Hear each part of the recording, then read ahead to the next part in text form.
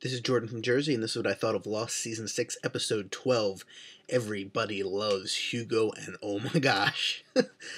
This episode was incredible. I don't even want to do any edits in this video if I can help it. I'm sure there'll be a few, but I just want to get this up as soon as possible because after what was an incredible episode last week, I was ready for, a bit of a letdown, put the pieces in order episode, a ducks in the row, as it were. That is not what we got, folks. Maybe on Island a little bit in getting people from point A to point B, but this was an incredible hour of television. Now, I will admit I am a sucker for explosions, especially ones that you don't see coming. We got those tonight, although I kind of said that's a bad place for that dynamite, but still incredible. Zalika Robinson, it was nice having you on the show while you lasted. Maybe you'll show up in the Sideways verse. Quick rundown of the familiar faces we got from past episodes and seasons. Michael back from the dead, giving Hurley advice. Libby in the Sideways timeline. We finally figured out maybe why she was in a mental hospital. She checked herself in. We can maybe assume that that's the same in both universes. Dr. Brooks, I believe is his name, from Santa Rosa. It was always nice to see him again. Hurley's mom, of course. Pierre Chang. That's always awesome to see. And Locke kind of shows up at the end there. and in a moment where I went, oh, is he gonna run him over? He ran him over. And that was cool. Not that I don't condone that. Don't run people over, kids. It's not a good thing unless you might be helping them cross over into an alternate reality, but still that's an iffy subject legally. It was very nice to see they're keeping the Desmond storyline at the forefront of things. Look, there's not much Lost left. 6 hours of Lost left, counting commercials. Alright, so it's kind of weird after last episode. Hey, awesome that they're setting up this thing and that Desmond's going to help people see the other side, but we don't have a whole lot of time to do that in. In this episode, he helped Hurley. Libby didn't need helping, it had already happened, and he went to help Locke in a very interesting way. Got to see Ben Lattis as well. I'm assuming we're going to find out from the preview next week whether or not he actually helped Locke.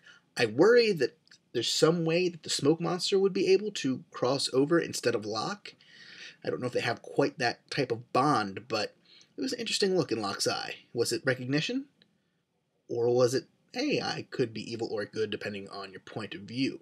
Next week, and presumably the next 4 weeks in total, is this what Desmond's going to be doing? Going around running people over and putting them in touch with crazy ladies? I mean, I hope so, and I hope they find new and exciting ways for him to do it every week, because running people over can get a little stale, I've heard. Don't quote me on that. And then I'm assuming the final 2 hours will be the Jacob and Smoke Monster episode that we've all kind of been waiting for.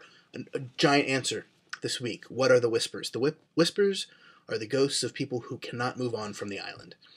So the island might not be hell, heaven, or purgatory, but for some people, it kind of might be all three, depending on which people you're talking to. We also got reappearances of Weird Bloody Kid in the Jungle. We saw him a few episodes back, didn't know exactly what was going on. He seems older this episode. Now, there's 2 theories out there. One is, hey, it's Aaron. The other is, hey, it's a young Jacob. The other is, well, so there's 3 theories. The other is, it's a young Jacob and an older Aaron, and they're the one and the same person. That's why Aaron's so important. It could be. But if he's getting older, does that mean at the moment that this specter, for lack of a better word, this avatar, at the moment he reaches adulthood, does Jacob become reborn, whether in Jacob's body or in one of the candidates' bodies? Very interesting to see how that's going to turn out. There was tons of episodes connections in this week's episode. None really hard to figure out, so I don't know if I should spend too much time on them. We finally got to see a date between Hurley and Libby, of course. The date they never had, as was said in the episode. There was a blanket involved, but no shooting this time, which is good because Desmond was playing Peeping Tom, and you never know. He might have tried to complete things the same way they were completed in the other universe, with Libby taking to the chest, but thankfully that didn't happen, or was it 1 bullet? I don't really care either way. But speaking of Desmond, the way Desmond ended this episode in Timeline A was unexpected, or at least unexpected until about 5 seconds before it happened, in which I went, oh, that's not going to end very well. Now, from the previews, we know whether he lived or died based on one shot. I'm not going to spoil it and say whether he lived or died, but if he died, for the people of you who don't watch those coming next week spoilers, if he died, that sucks. No more Desmond.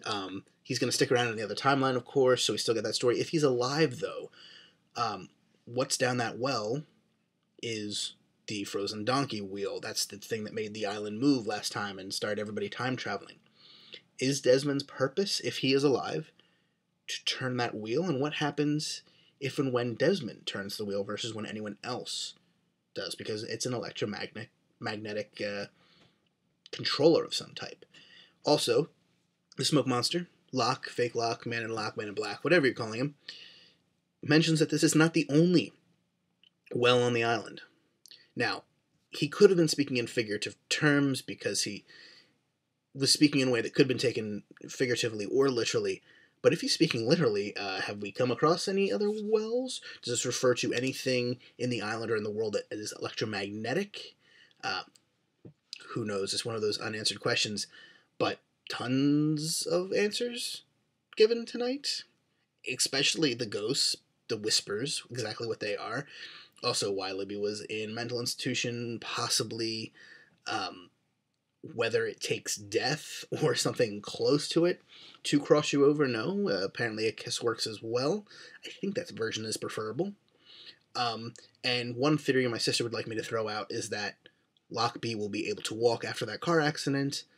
I'm not buying it, but we'll see. That's it for what I thought of this week's episode of Lost. Check back with me next week for more reviews, comic reviews, all that. Please subscribe to the videos. I know this one was kind of all over the place because I'm so excited. That was an incredible hour of television, folks. Hopefully we can ride this wave all the way to the end because that was awesome. Subscribe to the videos. Check them out next week. Check out my older videos. If you have any confusion about how these two timelines fit together, check out my Why Lost Season 6 Has Not Created a Paradox video. I'll put the link in this video's credits again. It still holds pretty watertight truthfulness there. That doesn't make any sense, but it still works. So watch that video if you're having any questions about how does this whole timeline A, timeline B, why can they see into it, why does any of that work. And also, I might do a second version of that video later on, but if you're wondering why things could appear before they've happened in A, or in B in A, so in other words, it's still 2004 in timeline B, why can something that wouldn't have happened yet in timeline A, like Libby and Hurley's date didn't happen yet in timeline A until well after September 2004. Just remember that time, depending on what version of fiction or reality you're going by, time is not always viewed as linear. Especially in this show, time is not necessarily linear. So just keep that in mind. Point A doesn't always have to come before point B. Sometimes it's all on a record. You can start a record at any point. The whole record is always there. So keep that in mind. Check out the videos. Have a great week, and I'll see you next week for more Lost. Hopefully, it's this awesome.